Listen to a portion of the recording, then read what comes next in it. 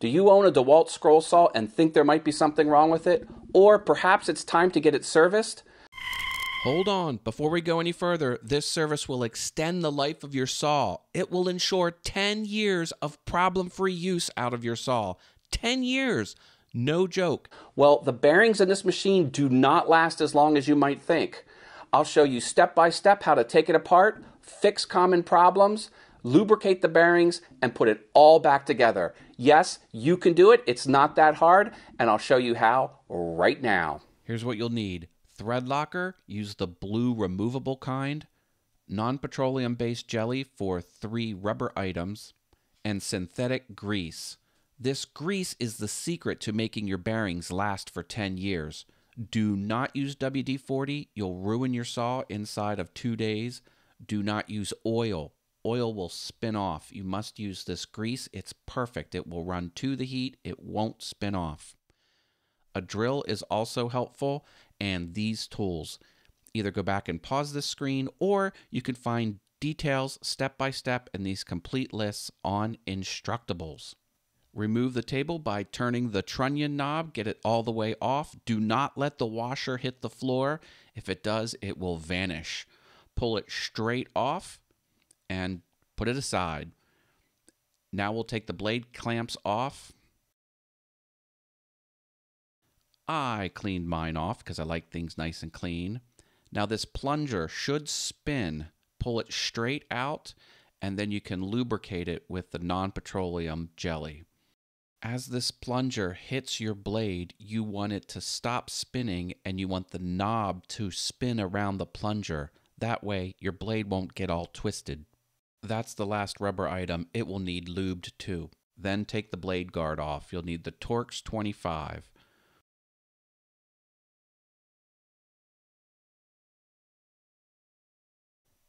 Now you can remove the bottom yellow plate.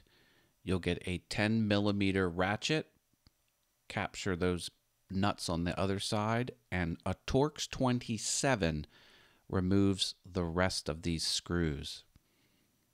And you need the 27, which is a very rare size. Sometimes when you get those big kits, they don't have the 27 for some reason. Put that aside.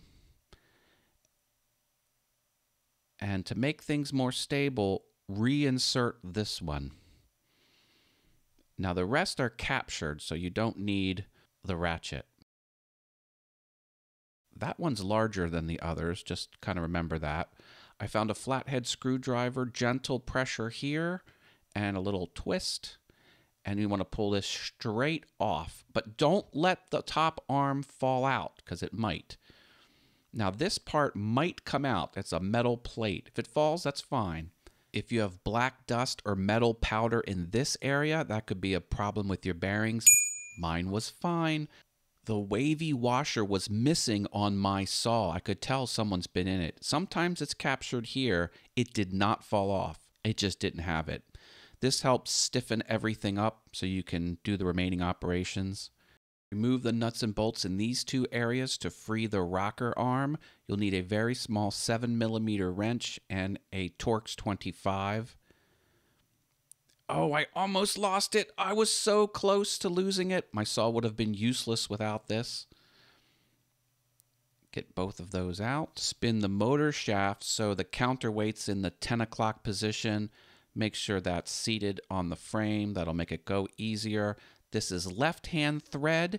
You must go clockwise to loosen it. Do not do the opposite. You'll ruin that motor. It's a $260 motor.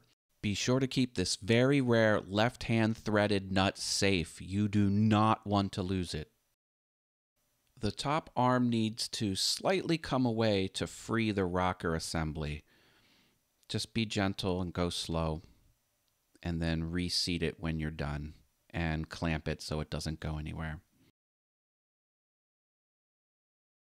Now I'll turn my attention to the front lower rocker assembly so I can get at all of those bearings and start lubricating them. The process is the same for all of these bearings. I won't show them all on camera. Just take things apart, clean them, store the parts, and then expose this metal sleeve. This is hardened steel. It should be smooth. There should be no vertical dents. If there are, you'll have to replace the bearing and the sleeve. Mine were all okay. Those are the bearings. You need to clean them and then lubricate them. I use various methods: pipe cleaner, Q-tip,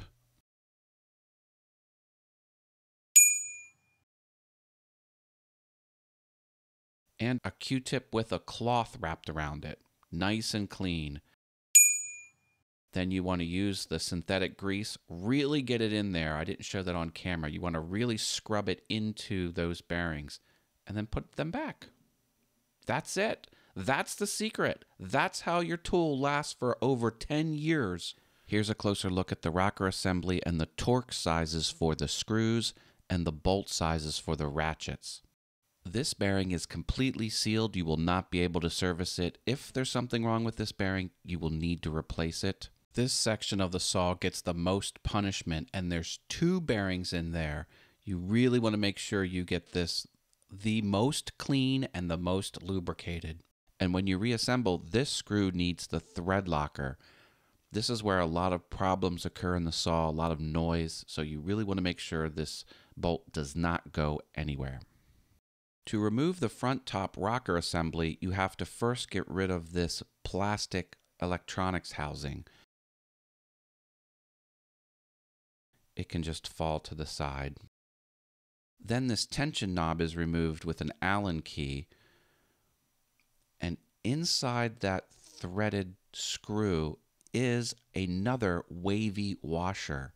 This can easily get lost, and both this wavy washer and the other one are critical to the machine functioning properly.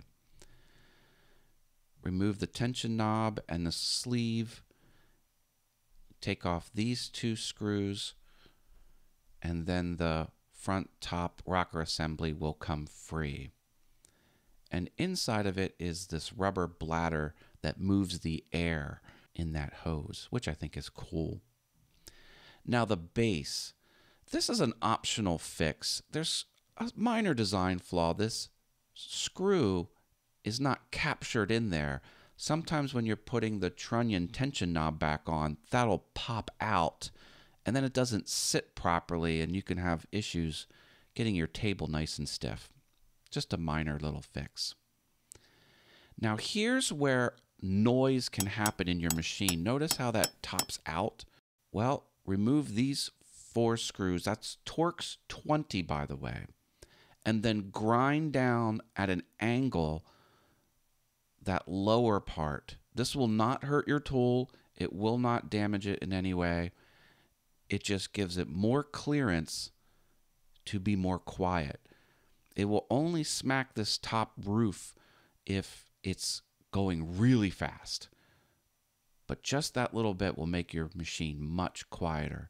Now look, it has to really strain to get that high.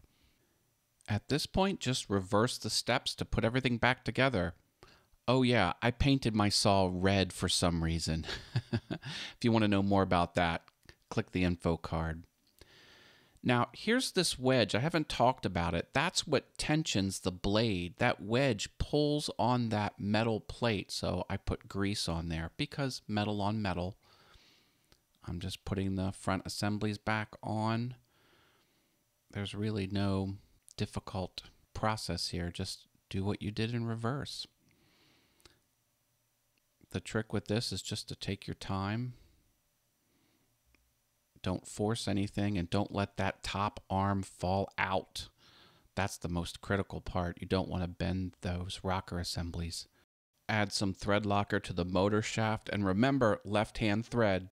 And now I get to add the wavy washer that did not come with my used scroll saw. I bought that new. And that will keep the noise down. And here we go. Look at this. It's working. She's purring like a kitten.